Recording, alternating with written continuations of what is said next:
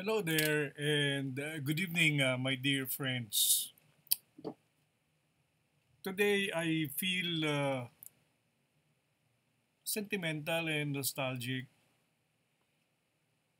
I'd like to give honor to a very honorable person, Justice Amelita G. Tolentino, presiding justice at one time of the 4th Division Court of Appeals, presiding judge, Regional Trial Court, Branch 274, Parañaque City, that handled the People versus Web case, a bar reviewer and law professor at the University of Manila and the University of Perpetual Help. So the light of the day in Tondo, Manila on July 4, 1944,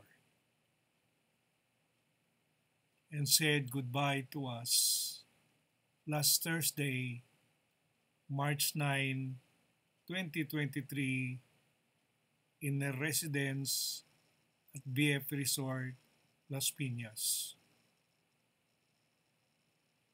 Just a few hours ago, I said goodbye to her in that very touching Holy Mass that was offered for her.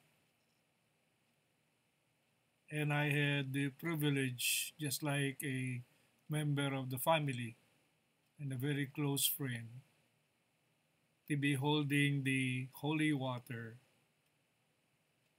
to sprinkle her remains, touch her coffin, and say, "Goodbye, my dear friend, Justice Amelita G. Tolentino." And I would like to dedicate this particular discussion on civil procedure, an area where she had expertise, not only in her years of practice as a lawyer, as a presiding judge in the regional trial court, and finally as Justice of the Court of Appeals. Let me now push our get-together on civil procedure by laying to you the map of what is called procedural law, or previously labeled as remedial law. Perhaps I feel more comfortable using the terminology procedural law because to me, the word remedio somewhere along the line gives me the feeling of palusot. And so when they restored the title procedural law rather than remedial law in the bar exams, I felt good. Now, showing the profile of, let's call it a roadmap for procedural law, we have these major components of criminal procedure, civil procedure, evidence, provisional remedies, special civil action, and special proceedings. We have earlier already uploaded in YouTube the concept of criminal procedure. And I hope you've been able to look at that and help you understand the simplified and amended guidelines on criminal procedure. We have uploaded the first wave of the amended rules on evidence, particularly on testimonial evidence of a witness. But we left the second and third module on documentary evidence and object evidence still to be uploaded. We have not done any uploads yet, and we are scheduling this on provisional remedies, special civil action, and special proceedings. But in this get-together, we will handle a very beautiful component of procedural law, which is civil procedure. In reality, when you look at the rules of court, I hate to bring up the simple concept of an engineer, where the shortest distance between 2 points is a straight line. And when I tried to study procedural law, which is the essence of my going back to law school, I have over the years waited so long and along the way picked up a lot of substantive laws, both in my career in business management, as well as also my own interest in learning the law. But the matter of procedural law, which is in the rules of court, is something I had to wait for me to come back to law school. And when I went through the exercise of understanding the rules of court, I will never forget having gotten in 3 rounds grades of 5 on evidence when the recitation demanded a word-for-word definition of a warrant of arrest. And just to show my own rebelliousness at memorization, up to now, I refuse to recite the exact definition of what is what they call this evidence based on the rules of court. But the bulk of the concepts in procedural law is in civil procedure. And this is the irony. When you looked at the delays in the cases that are pending before our courts all over the Philippines, you will encounter that while there is already a delay in criminal procedure, the delay in civil procedure is simply mind-boggling. You know, cases lasting for 10 years, 12 years, 15 years, 20 years, or involving civil procedure is normal. And when you look, when you try to listen to the battery of exchanges among lawyers, where there is a presiding judge who equally seems to have certain misgivings on what rulings to make, they would be revolving around civil procedure. And I do appreciate that the Supreme Court, spearheaded by then Chief Justice, amendments to the 1997 rules on civil procedure.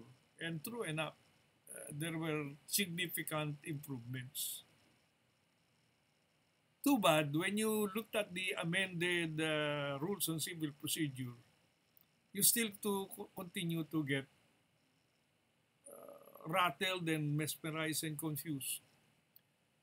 The simple reason is, when you talk about procedure, you talk about a system, a set of steps in order to achieve an end, which has, of course, a beginning and an end that goes through certain processes.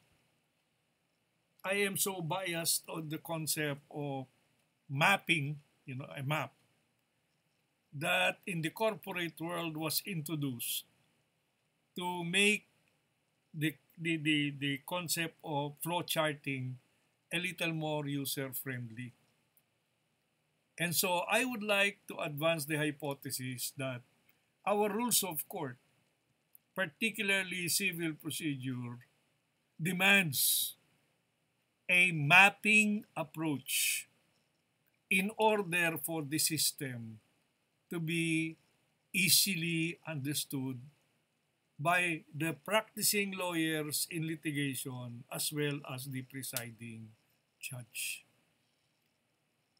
During the interview in 2016 before the Judicial and Bar Council for Associate Justice of the Supreme Court, I was asked that considering the limited time I have, should I be appointed to the Supreme Court, what would be the objective or target that I would aspire for? I am not sure that that kind of public interview would allow me to explain that the major bottleneck and continuing major bottleneck in our judicial speed of justice is that the rules of court, particularly on civil procedure, does not appear to be a straight line. The way it is written right now in the form of rules of civil procedure. As a matter of fact, I still have to see a simple diagram, a simple map, where there is a violation of the right and there is a redress of that right on the basis of judgment. And so, having missed that, and during that interview, I wanted to say, if I have only 2 years to be in the Supreme Court, and that is the only thing I could do, I would be proud to enter and leave the Supreme Court in a 2-year stint, having rewritten the rules of court, particularly on civil procedure, and introduce a procedural map for civil cases. Unfortunately, as I expected, nobody understood what I wanted to do, and I did not anymore make that forum a learning process for people who may not have fully appreciated what has been known in the corporate world as mapping the process. And with that kind of frustration continuing to bug me, not only as a practicing lawyer, not only as a law professor, but worse, being Dean of the College of Law and not doing anything about that loophole in our system, I have always dreamed, I have always aspired to come up at least with my portion, my contribution to improve the speedy disposition of civil cases. And so it has taken me a couple of probably a few months to figure out how this particular presentation on civil procedure would work out. And I finally figured out essentially 2 approaches. And the first approach is a simple mapping of the process from the time a right of a person has been violated by an act or omission of another person. And to see how the entire process would flow until a judgment is rendered that sure you violated that right and therefore you are bound to answer under this judgment of whatever damages you have to pay. And this first part will be a one complete module, and this is what I dedicate to my wonderful friend, the late Justice Amelita G. Tolentino. And after we are through with that flowchart, we cut this particular get-together because we move to the second part, the second module, where each component, major systems component of civil procedure is now discussed and analyzed on the basis of the narrative given in the rules of court. So what do we achieve? We achieve first a flowchart or a map of the entire process. And so we have a big picture of the alpha and the omega, the beginning and the end of the judicial process involving civil cases. And then as a second wave, we now go over the major components of that system and discuss the rudiments, not all the fine points, but the major rudiments to explain its major segment. And so as we move now to civil procedure, our discussion of civil procedure will be broken down into the following modules. To me, what is sentimental to me, and I dedicate to Justice Tolentino, is this portion on the process flow of the court proceedings on civil procedure. And after we're done with that, that is module 1, we cut this particular YouTube upload so that we can schedule now a second module, a separate upload that may cover either all of the remaining major processes, and these are the major processes: the discussion on cause of action, the discussion on the complaint and answer, a thorough understanding of pre-trial and judicial affidavit, trial, and then judgment and execution. Somewhere along the line, we may even have modules separately for cause of action, complaint and answer, and so on, depending upon the length. Because to my mind, since these are the most challenging, I would not like to use the word difficult, even if the average passing mark of most law students in the bar examinations is very low in this very subject of procedural law. There are only about 2 schools in the Metro Manila who show a respectable performance, and this is UP Law and Ateneo Law. The rest of the law schools register their students in Metro Manila, both full-time and working. They're very low and even flunking grades in procedural law.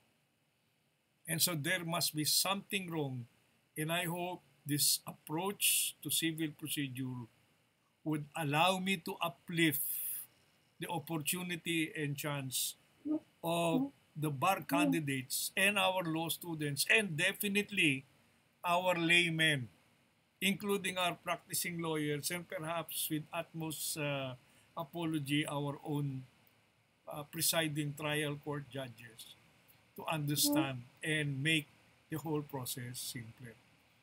It will be the biggest compliment for me if this process flow that we are about to discuss would be literally painted or drawn, on the wall of the trial court, so that everybody would become familiar, and in one wall you've got the entire process from alpha to omega. And so all of these delays would now be pinpointed, and say the judge can probably say, oh, we are supposed to be here already based on our retrial order, and look at all the delays that we are experiencing. And so without much ado, let us start our mapping or process flow of civil procedure. Para po sa inyo ito, as our farewell manifestation to Justice Amelita G. Tolentino. The judicial process flow or mapping start with an individual who has a right. And that right can come from either the law or a contract, which is the law as between the parties, or a quasi-contract in negotiorum hestio and solutio in debiti, a delict or a violation or consisting of a criminal act, or a quasi-delict which essentially may be the act of negligence. And so a person who possesses the basic human rights of life, liberty, and property will have his right coming from law, contract, quasi-contract, delict, and quasi-delict. Doon po nang niya gagagaling ang karapatan ng isang taong maghabla. Dahil meron siyang karapatan, and this is enshrined, in the Constitution. Ayun, palagay. Section 1, Article 3. No person shall be deprived of life, of liberty, of property without due process of law. Medyo negative nga yung the way it is stated eh. It already presupposes that everybody knows that any person under the Philippine Republic is entitled to life, is entitled to liberty, is entitled to property. And no one can encroach and reduce that particular life, liberty, or property. And if it is the state that violates that, then it is the Bill of Rights that is the protective mantle against the state, reducing the life, the liberty, and the property of a person. However, when the action has something to do with interpersonal relationship, then civil law comes in, and civil procedure brings up, which starts with what right do you have that has been violated. And the right you could have earned in law, you could have earned in a contract, you could have earned in a quasi-contract, you could have earned in delict or quasi-delict. So the starting point of a civil case, a civil action, and therefore the process called civil procedure starts with the right. And everybody has a right because of the Bill of Rights in the Constitution. The defendant, respondent in this particular structure, committed a violation of that right. And so when that right has been violated, you have now two people involved, one enjoying the right and the other one violating it. And in the process, therefore, the person whose right has been violated will be the complaining plaintiff. And the one who violated that will be the respondent defendant. Dahil mag-aahabla na ito, magsusumbong na ito. So sasagot na ito respondent at pagtatanggol na niya yung kanyang sarili. Continuing further. When we have that structure now of the plaintiff having a right, and that right which we already saw a while ago has been violated by a person's act or omission, then the violation of that right is what is called the cause of action. And so the action or the omission of a person that violated the right of another person is now the one that brings about the cause of action. And so that particular person acquires a cause of action. In other words, a reason to file a case in court from the defendant's violation of his fundamental right. And so that cause of action brings out what is called the civil action or civil case, which is the form of a complaint that is elevated to the courts. And so the plaintiff now files a complaint, the civil action to sue the defendant arising from the cause or to enforce or protect the plaintiff's right or to prevent or redress a wrong against him. When that complaint now is in the possession of the judge, then within 5 days, the judge issues summons through his clerk of court. And this particular summons now is served, is given. If you don't want to use the word served, is given to the defendant. And so this is where due process comes in. The defendant now will be told to file his answer to the complaint within 30 calendar days after service of summons, unless a different period is fixed by the court. This is in accordance with Section 1, Rule 1 of the amended 1997 Rules on Civil Procedure. So nag-PPT ka na through the intervention of the judicial process through a presiding judge. And so when therefore the defendant submits his answer to the court, copy furnished the complainant. The complainant has the option to file within 15 days a reply.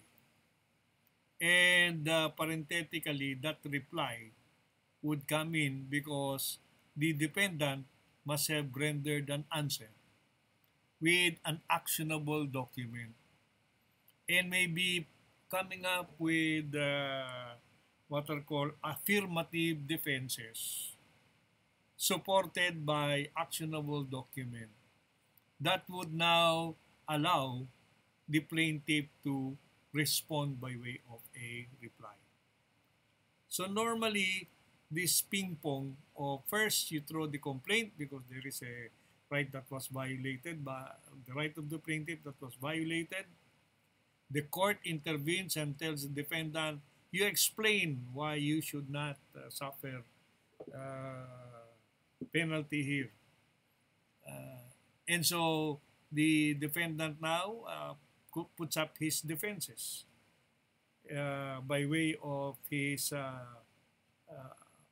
what we call this negative as well as affirmative defenses, which is either to deny or to set up certain counterclaims or reasons why he should not be held liable. And so the plaintiff can file a reply within 15 calendar days from the service of the pleading responded to. The pleading referred to here is the answer.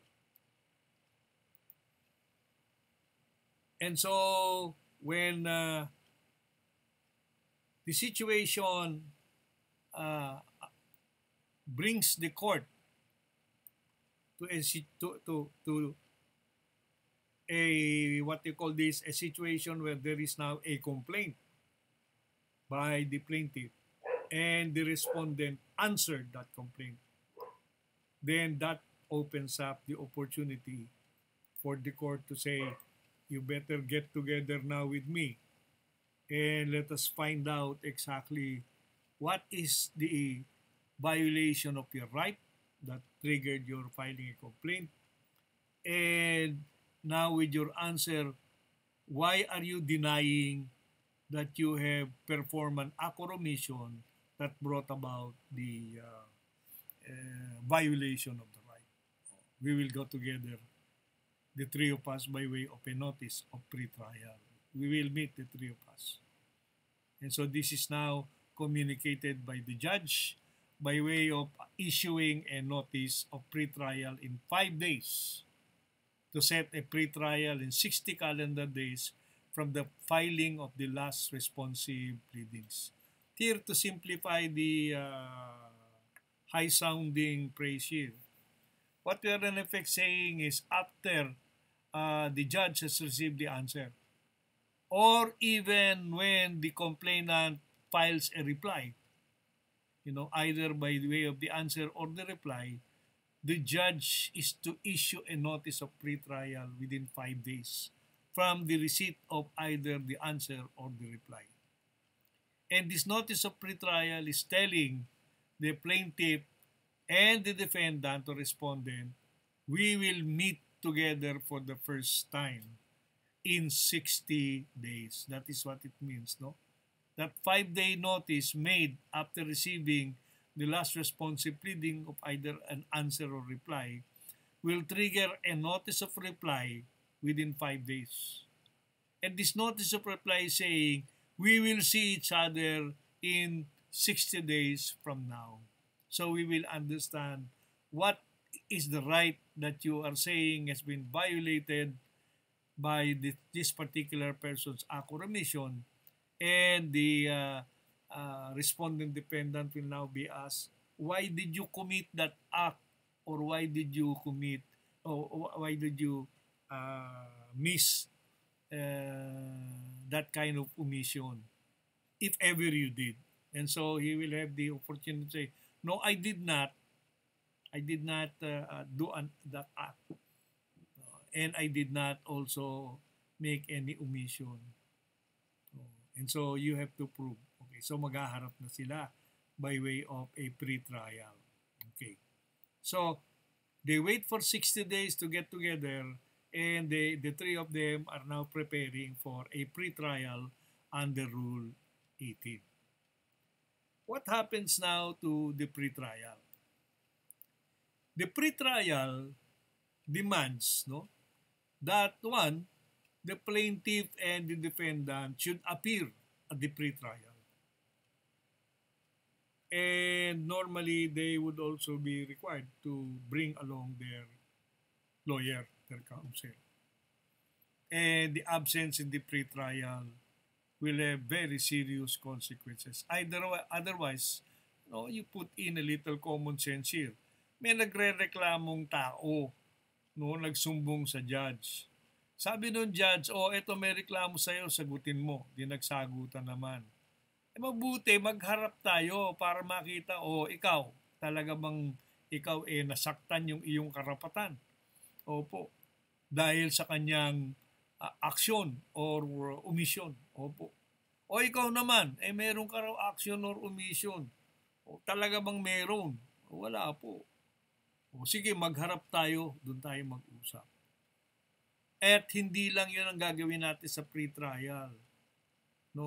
Hindi lang kayo haharap sa akin, kung hindi, I will even bring in a third person, a mediator, na bibigyan ko kayo ng 30 days mag-usap doon. Kung hindi magkasundo, then pipilitin kung pagkasunduin ka rin kayo under the Judicial Dispute Resolution. So, yung ginawa nyo sa barangay na nagdakdakan kayo, nagpilit kayo na magkasundo, na hindi nakanundo, kaya nakarating dito may certificate to file action, kaya nga nag-file ka na ng action. Assuming na magkapit-bahay kayo and you fall under the requirement ng barangay justice system. So, nandito na kayo ngayon. Hindi tayo kagad magbabakbakan. Titingnan muna natin, ano bang sinasabi mong dahilan kung bakit ikaw nasaktan dahil binayolate yung right mo? Anong ginawa niya? O ikaw naman, ginawa mo daw yun. Ano naman ang totoo? Ginawa mo ba o hindi?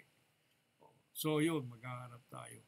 And then, kung hindi magkasundo doon sa proseso, sa pre-trial pa lang, then court annex mediation, sa judicial dispute resolution, hindi kaya magkasundo. Sige, dahil nilatag nyo na ebidensya nyo under the requirement, mamaya na pakikita natin ang pre-trial brief. Nakalatag na ngayon. Ito ang mga ebidensya mo. Merong magtitistigo na sinasabi mo na na-violate ang right mo to specific narrations. Supported by documents. What are documentary? And even probably if there is a need for object evidence, then pwedeng ilabas. Ganon din naman ang mangyayari sa'yo. And so, the plaintiff defendant now is required to appear at the pre-trial Court Annex Mediation and Judicial Dispute Resolution under Section 4 of Rule 18. But at the same time, both the plaintiff and the defendant are required to file with the court the respective pre-trial briefs. Hindi tayo magkikita-kita na magdadakdakan tayo. Aayusin natin, lalagyan natin ng sistema by way of a pre-trial brief. And so, you will prepare a pre-trial brief which in effect will now lay down, the violation of your right because of the action or omission of the other party. And you will now say you will have your witnesses, you will have your documentary evidence and object evidence to lay that, to prove your concern. Okay, yun ang major effort noon, ilalatag mo na, ilalabas mo na ebidensya mo sa pre-trial. Ikaw naman ganun din, dahil nabasa mo yung complaint niya, sumagot ka, ilalabas mo din, no? Sino mga witnesses mo? Nasasabing hindi mo naman ginawa yan, hindi ka naman nagkulang. Ano rin ang mga documents mo na may pakikita. So ilalatag natin, ikaw naghahabla, itong yung ebidensya at mga testigo. Ikaw naman ang hinahabla, ito rin ang yung testigo at mga ebidensya. E di, right there, yung judge, hindi na nanguhula kung saan pupunta itong hearing na ito. Nakikita na niya. It is just a matter of presenting in an orderly fashion according to the rules yung latag ng mga ebidensya. And so, at that particular point, the three segments of the judicial process, the plaintiff who is complaining of a violation of the right, the respondent defendant who is saying, hindi ko ginawa yan, o kung ginawa ko yan, may dahilan. At yung judge nakatingin, alam na kagad doon judge, kung malakas ang ebidensya nitong complaining, yan, hindi naman proof beyond reasonable substantive evidence lang dito. So makikita niya kung meron talagang probable cause na ano. Kaya nga, sige, mag-usap na muna kayo sa court annex mediation at nakalatag na yung ebidensya nyo. And this is where there is a little loophole in the initial implementation of the courts. I have attended certain courts where the presiding judge gathers the two contending parties and immediately refers them to a mediation. Ayaw mo na niya makialam. With all due respect, mali yung ginagawa ng judges na yun ngayon. And I hope the Supreme Court and our trial court judges would notice already that kind of loophole. Hindi nila sinusunod yung dapat na procedure. Kasi bago magharap-harap yan sa mediation, dapat may bala na eh. While sa mediation, hindi sila mag-uusap ng technicality and legality. Pareho nilang hawak, no? Yung set of ebidensya para sa complainant, binigyan din ng respondent defendant ng kopya niya doon sa pre-trial. So, siya mismo makikita niya, may panlahabang beto sa habla natin. Ito rin naman, hawak-hawak niya yung mga ebidensya ng paghahabla sa kanya, makikita niya, sabihin ng abogado, uy, napakalakas nitong ebidensya to, mananalo ba tayo rito? And in the process that there is doubt either on the part of the complainant, or the defendant, pag nagpunta sila rin sa mediation, yung mediator naman siyempre, fresh. Tingnan natin yung magkakasundo kayo. Wala siyang tiniting ng ebidensya kasi walang legal technicality. Pero yung dalawa, nagkakaalaman na, lalo na yung mga abogado, kung sino mas malakas. O na lang, kung mas malakas yung kabila, hihingi na lang ng concession nito. Yun ang reason kung bakit sa mediation, dapat both parties already possess the set of evidences that were generated by the pre-trial conference.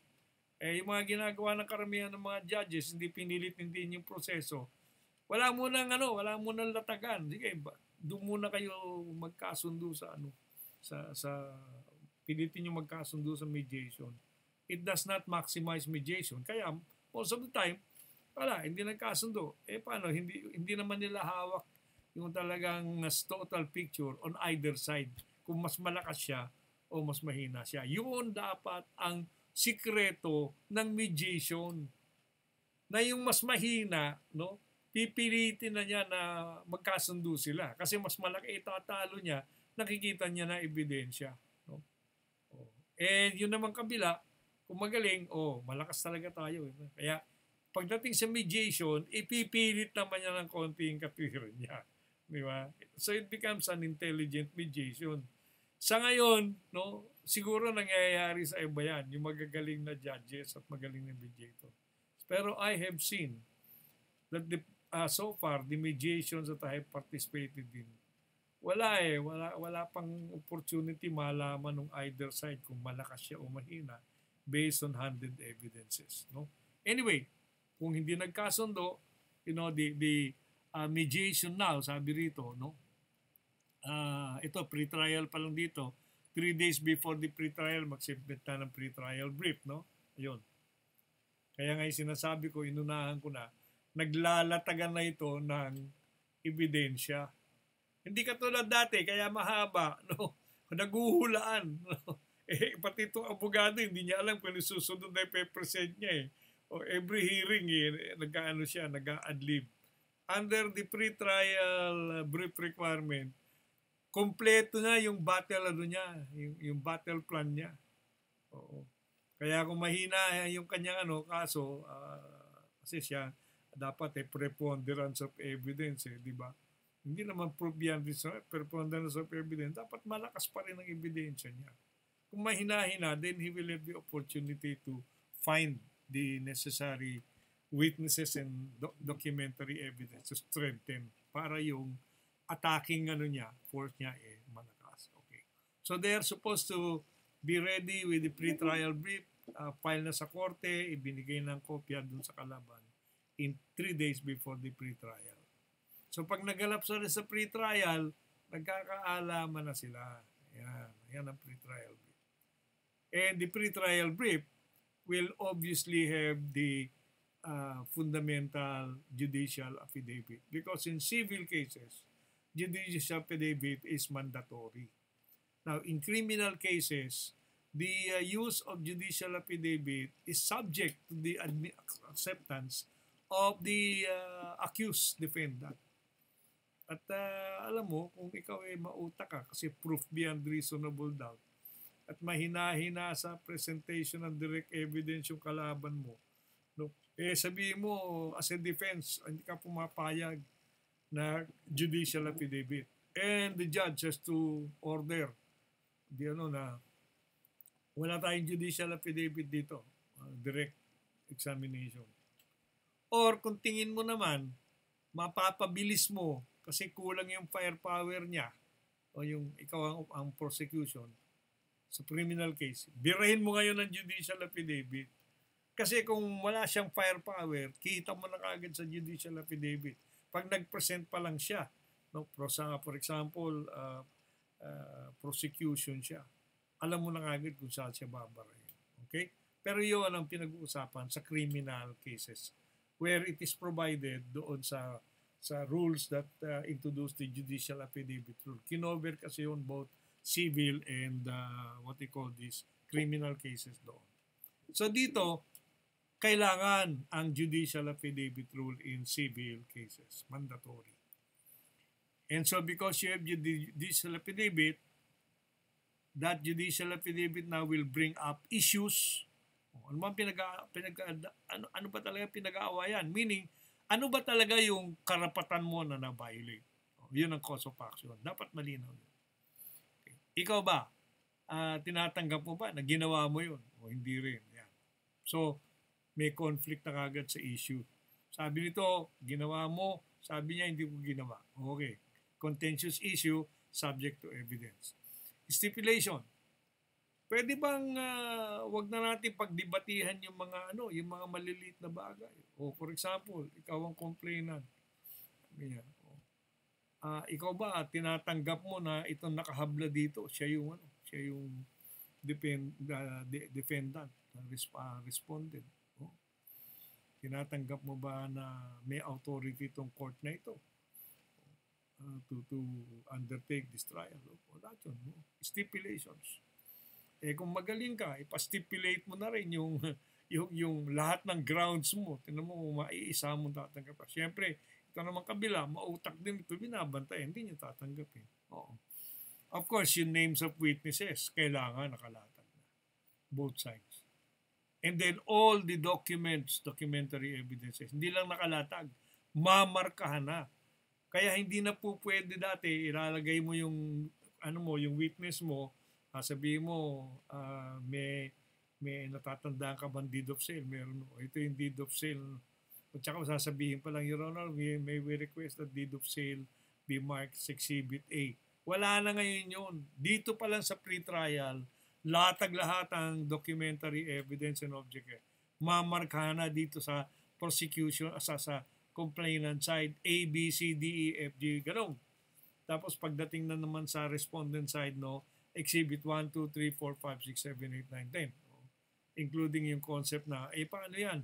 Hindi original yan. Again, yung on the evidence, hindi naman kailangan ng original parati. And that is already admitted. Except when what is being proven by the document are the contents. Kasi pag contents, pwede ng doktorin yun. So, kailangan may original. Pero pinag-uusapan lang, the existence of the document, then, a faithful reproduction will be good enough. Even better, ito, Xerox copy, ito yung original. Compare mo na, okay ba? Mamarkahan yun. Gano. And so, out of that particular get-together, the judge now will come up with a very important script. He will now have a pre-trial order. Out of this, all of this discussion, sasabihin niya, pre-trial order natin. Ano bang issues na pinag-aawayan nyo? Linawagin na natin, ha? Ito issue. Ito, hindi issue. Ito, burloloy lang ito. No? Ito talaga ang issue. Guilty or not guilty, na binayolate mo, hindi ka nagbayad. Okay. Sabi mo nagbayad. So, may issue doon, bayad o hindi bayad. Stipulation, ito, hindi na natin pagdidibatihan. Both of you accepted this, no? Ito yung mga witnesses mo, ha? Pangalan, itong purpose kung bakit sila mag-witness. Ikaw din, ganun din, sa pre-trial mo. Ilalagay natin yan sa pre-trial order lahat, nakasummarize yan. Yung pinag-usapan natin sa pre-trial, and then yung marked documents. Ilalagay natin, Exhibit A, Exhibit B, nakalagay na dun sa pre-trial order. Oo. At pati yung kabila, both sides. No? So on the basis of that, kung may pre-trial order na, yun ang script. So, yun ang susundin.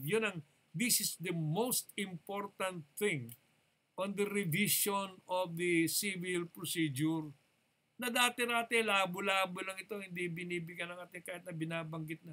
This time, the Supreme Court said, gumawa kayo ng script.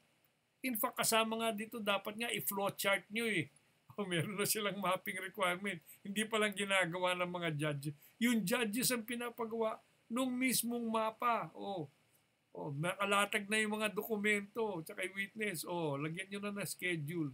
Kaya dito pumapasok na rin yung schedule ng trial. Merong And yung rule on one day, one witness trial is very important. No? And that will accelerate the process. Okay. So, ayan na. May pre-trial order. No? And that should be issued in 10 days' time. So, ngayon, pagka in-order na sila ng magkaroon ng court annex mediation, meron ng script kasama na yung 30 days doon sa mediation. Nasa script na. And therefore, the script will be shortened kung out of the 30-day pre-trial, the court annex mediation, nagkasundo na, nagpirmahan na ng compromise agreement. Hindi natutuloy yung pre-trial order. Kaya yata tinatamad yung mga judges ito, baka magkasundo pa. Baligtad. Kasi nga wala ito. wala nga yung pressure sa mediation na magkasundo. So parang itlog o manok eh. And so many of our judges do not see that particular situation. Okay. So, nag-pre-trial na. May pre-trial order na. Ayan. Lumabas na yung pre-trial order in 10 days. Lalabas niya ngayon ng order of mediation, 30 days. Pipilitin magkasundo. Hindi nagkasundo, babalik to sa judge, judicial dispute resolution, another 15 days. Sasabihin ng judge, hindi kayo nagkasundo sa court, annex mediation. Gusto nyo ba na ipasa ko sa iyo sa ibang judge para siya naman na mag-judicial dispute resolution? O gusto nyo ba ako na? Kasi pag ako na, pagka nagkaroon tayo ng desisyon na hindi magkasundo, meron naman kayo option. Gusto nyo ba ako na mag-handle ng trial? Kaya mas maganda kung let's say, ibang judge yung nag-judicial dispute resolution. Kung nagkasundo, wala na akong trabaho. Kung hindi nagkasundo, babalik kayo sa akin. So tatanungin ko, gusto niyo ba ako pa rin yung magtuloy na judge? O baka naman mas nagustuhan nyo yung nyo, i-raffle natin. So those are the options in judicial dispute resolution. And so you proceed now to trial. Ano ang key rito? May pre-trial order yun ang script. So yun na, banatan na sila. Yung plaintiff's counsel presents evidence 30 days after the pre-trial conference, no? So mag-i-issue na ng pre-trial order, magbibilang ka ng 30 days, no? Pero hihintay mo namang matapos muna yung tawag dito yung court-assisted mediation and then judicial affidavit, no? So it is only after that magsisimula na ka magbilang 30 days, no? From that, you already will have to start presenting your evidence kung ikaw yung plaintiff, lalatag mo. And you have 3 months or 90 days to finish yung latag na ebidensya mo. At yung ang ending doon is you make an offer of evidence, actually an offer of your documentary evidence na verbal. Bakit? Nakalista na naman yun doon sa sa pre-trial brief mo at nakalista na yon doon sa doon sa pre-trial order. So kung na-present mo na yon during the hearing, sasabihin mo na lang, uulitin mo lang yung sinabi mo sa pre-trial brief na nilagay sa pre-trial order. Your Honor, Exhibit A, ganito ang purpose niyan. Exhibit B, ganito. Exhibit C. In fact, pwede mo sabihin Exhibit A, ganito yun, napatunayan namin, pinusent yun. Exhibit B, ganito, napatunayan namin. Exhibit C, ganito. So, ngayon, kung may objection Your Honor, ganun, then immediately i-resolve ng judge yung objection to the offer of evidence. Yun. So, dito, 3 months, pagkatapos ng every witness may cross-examination. Yan. Papasok ng kabila. So, kung 5 witness mo, 5 cross-examination. Okay. So, pagkatapos na ng cross-examination, tapos na, yun na nga, papasok na yung offer of documentary and object evidences. Pag natapos naman yan, siyempre, the same process. Due process of law, ito naman defendant ang maglalatag ng kanyang ebidensya. So, ayun na. Tatawagin na niya yung witness niya. Kung hindi niya judicial affidavit, ilalatag na rin yung mga ebidensya niya based on that. And so, therefore, subject then to cross-examination. And then, final offer of documentary evidence. So, tapos na. So, dito, 90 days, dito 90 days. Okay, kasama yung cross-examination. So, on the basis of that, the trial is almost over. And so, out of that particular process, the judge now will now say, all right, the case is now submitted for resolution. I will make judgment. Yeah. And in the process of this judgment, we will have the usual number of days because kung walang appeal, ngayon, mayroong motion for reconsideration, resolve. Tapos let's say nag-issue ng judgment, gusto pa mag-appeal na let's say to the higher court, no? Kung ito MTC sa RTC. kung nasa RTC sa Court of Appeals on the basis of Rule 45, no, on the basis of what do you call this, petition for review, and on question of law and question of facts or evidence.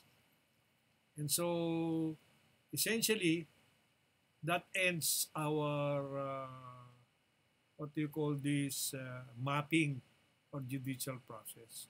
Then may judgment na eh. Kaya ito na yung ano, after this particular stage, no, which is on slide number 14, tapos na yung ano natin, yung process flow natin. Dahil may judgment na at the trial level. So we now go back to our map. And so we have done our map, and we are about to go to the second subsequent modules to discuss now the major components of its process. Okay. So this is our so far dedication to the late good friend of mine and a very good member of the our profession, si Justice Amelita Tolentino. Ma'am, alam na po, you did a good job. Yung pong Visconde Massacre, that will go down in the history of the Philippines judicial system as a heavily debated issue. Siyempre, yung decision nyo based on the evidence as you appreciated it. Pagkatapos pumanik sa Court of Appeals, mukhang na-appreciate naman ng Court of Appeals yung ano nyo, yung position nyo. Pero ni-reverse sa Supreme Court. And so today, controversial dahil tinanggap ng Supreme Court yung alibay ni Webb na hindi mo tinanggap. Na hindi ka naniniwala na si Webb nandun with all the evidences to show he was here. So doon ang ano. And I am very happy to close this dedication for you. And your associates have whispered to me, pinapasabihan mo na raw ako na magtuturo ka na. Gusto mo pa face-to-face. May tonto ako kasi ikaw din naman hinahanap ko. Gusto rin ko rin magturo ka, especially procedural law and of course civil law. But hindi tayo nagkita. Siguro kung nagkita tayo somewhere during the 2-year COVID, baka na-inspire ka pa, nagtuturo ka, baka humaba ang buhay mo. Kaya lang, ang kontra naman yan pag oras na tatawagin tayo ni Lord, talaga namang wala tayong magagawa. So Justice Amelita Tolentino, we wish you all the happiness on the other side of the life, and I'm sure you will have you must have already had a happy reunion kasi last Thursday bumigay yung ano mo, yung soul mo left your body. At that point na-meet mo na si St. Peter. Ang pinaka-importante, na-meet mo na si Jesus. At definitely I'm sure nakangiti si Jesus sa'yo, inakap ka, masayang-masaya ka. And nandun, nakalatag sa screen ang buong buhay mo. And there is nothing that you did in your life that would allow you not to enter heaven. So, biro lang doon, mag-enjoy ka na muna dyan, Justice Tolentino. Huwag mo na muna kaming hintayin kasi hindi pa kami nagmamadali. Hindi namin din kasi alam kung ano meron dyan. But when our time comes, then we will have our happy reunion among us who love this profession so much. So with this, ladies and gentlemen, I'd like to close this particular first segment, and we will have a second segment on the details of the processes. Marami pong salamat, and I hope you enjoyed the latag ng process flow using mapping as a principle.